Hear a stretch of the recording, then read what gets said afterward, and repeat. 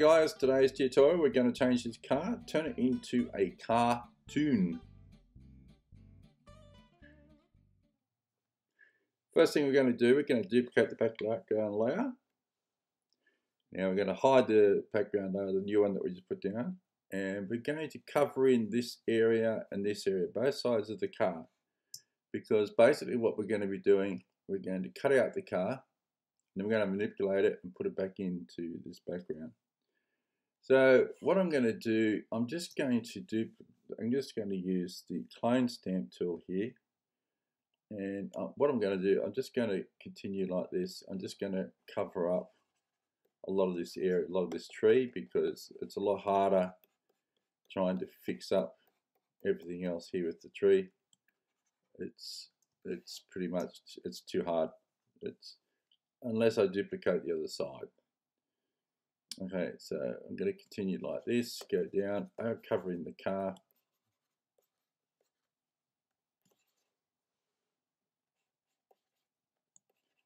And I'm just going to cover up this whole entire area with the tree. I know I'm doing this very quickly, but yeah, you get the idea of what I'm talking about this way. It's a lot easier, quicker. Now I'm just going to go over here. I'm going to clone stamp tool the bottom part here like that, and just put it over the top of something because it's like a preview there. I'm just going to cover that. Now we're going to have to fix that up with the clone stamp, with the content aware. That's easily fixed. That's easily done. Go back to clone stamp tool. I'm going to go right on that corner there. And I'd say, yeah, that's basically where we want it.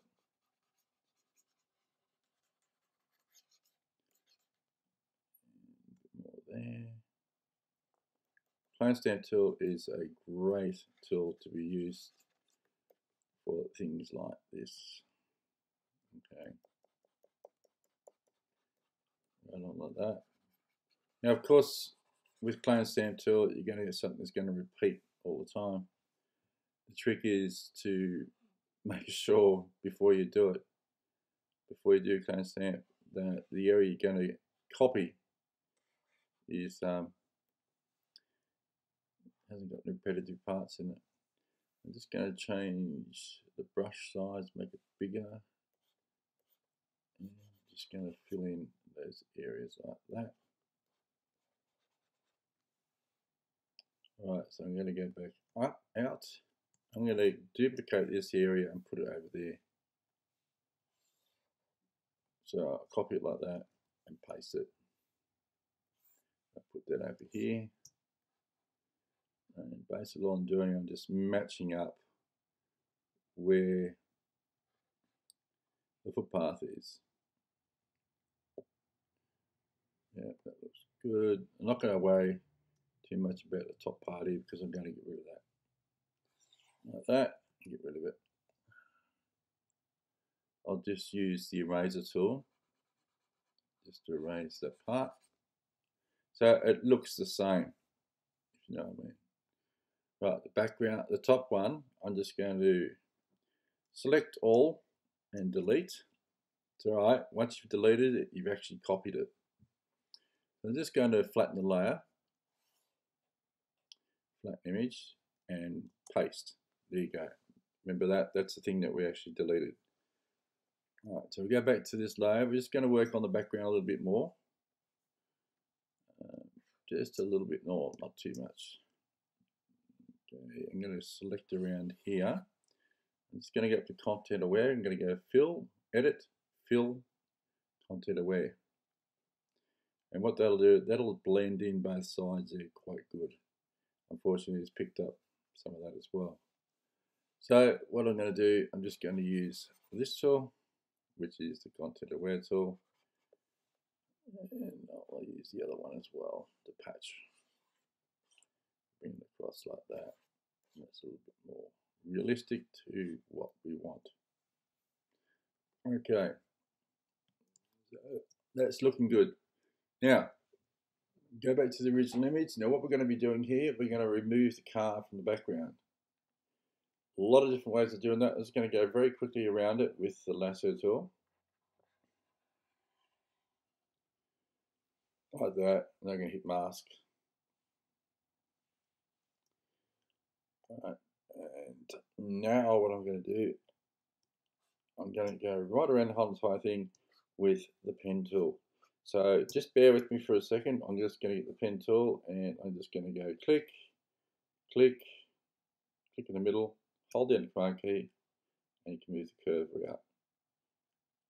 And do that, and do that.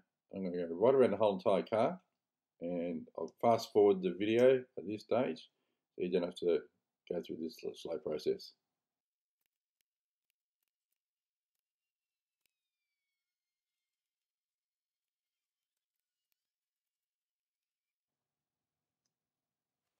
Okay, now I've gone all the way right around and I've clicked on the beginning one as well, the point.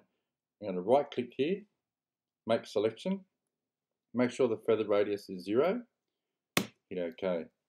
Now that part of the car, the whole entire car has been selected. Now what I can do, I can copy and paste a selection. Okay. Now what I want to do, I'm just going to get a picture of the background, take that right away. Okay. Now turn the background on. Now select tool with the top one, the one that we've actually changed. Hold down the shift key and we're just going to maneuver it into position. Make it bigger. A bit like that. So basically what I'm doing, I want to keep the shadow underneath the car. Underneath there, I want to keep that shadow there. So what I'm going to do, I'll put it like that. And basically I'm just covering the car on both sides. Okay. That's looking good. Right. So now what I'm going to do, I'm going to turn off all these layers, go back to the one that we actually masked. I'm going to do a copy of one of the wheels, not both of them. I only need a copy of one. Once again, get the pen tool and go to the curvature pen tool. Start from the top, like that. A little bit more. Because we've got mask, that's why it's doing this. We go back to the end. Alright, so we can make this bigger as we like. As we get the whole entire wheel in there. That looks good. It's good that we've got the ground in there as well. That's good, that's what we want. Okay, so we've got that. Now we right click, make selection, yes, and copy. Paste, turn off that one, and turn on the top one.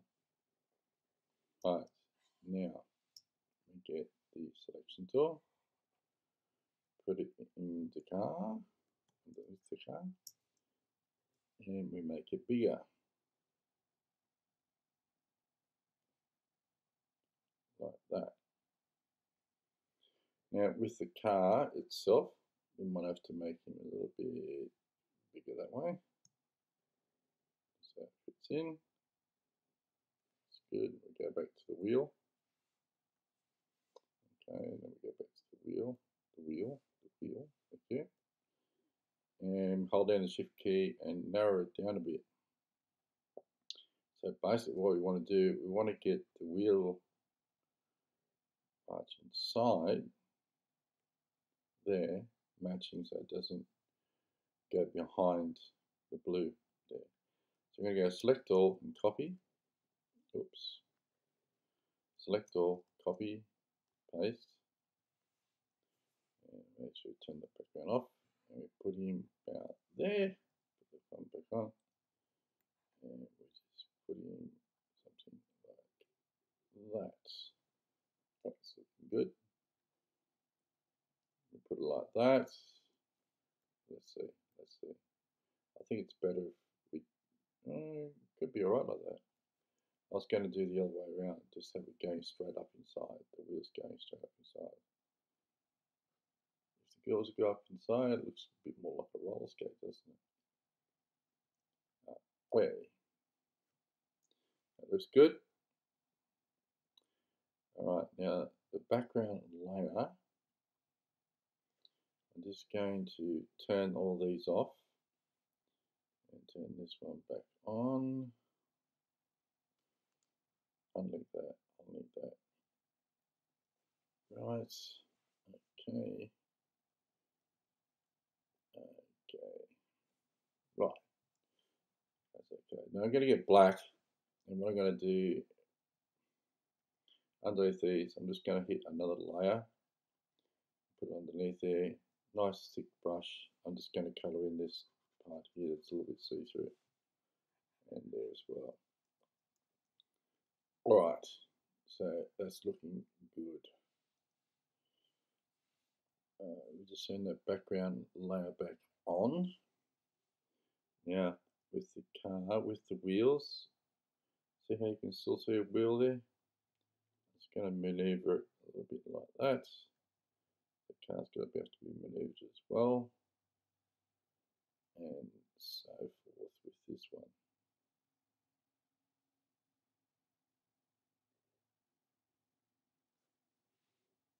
Okay, now that's looking quite cool. Now if you want, you can actually, it's a good idea, you can actually do this and put some shadows in there on top of the wheels. That's pretty straightforward. So what we do, we get the actual, this part, the car, and we copy just that section, because that's what's going to be the shadow. Alright, copy that and paste it and drag it underneath the one, but it's still on top of the wheels. We're going to go to Control Shift U, turn it to grayscale, as you can see. Put that back up. And what I'm going to do, I'm going to bring it down. Instead of converting it to black straight away, I like to do it this way so it's lighter and you can see what you're actually working with. Hold down the Shift key and bring it back in a bit, and a bit like that. Take that back out a bit like that. That looks good. Now what I'll do, I'll go to Image, Adjustments and Levels. And what I'm going to do, I'm going to take all the sliders up to the right and use this black. Now I'm just going to take the opacity down a bit, about 64%, and I'm going to blur that. Filter, blur, blur, and that one's that high. Yeah, something like that. That looks good.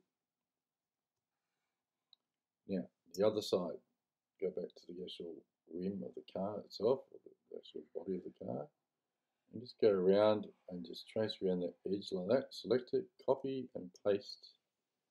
Again, convert it to a grayscale part. Command Shift U, and we drag it underneath the car body one, and just use the arrow keys just to bring it down. That's good. Image, Adjustments, Levels, and put the levels all the way up to the right.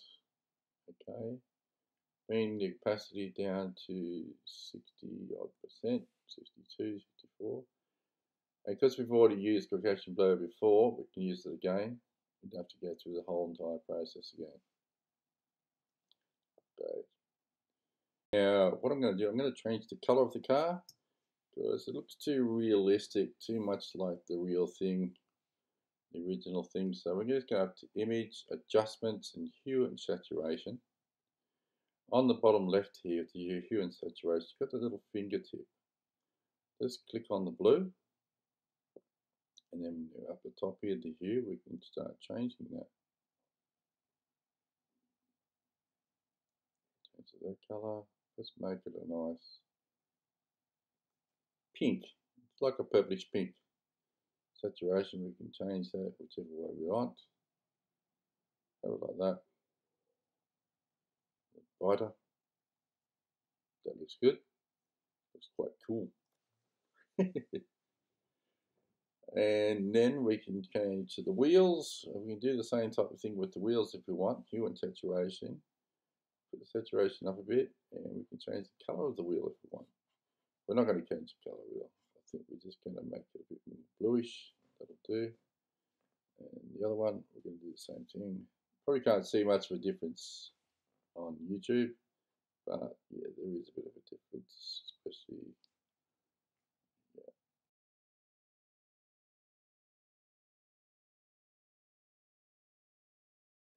So there we go, guys. There's the cartoon. Thanks for watching. I'll talk to you soon. Bye.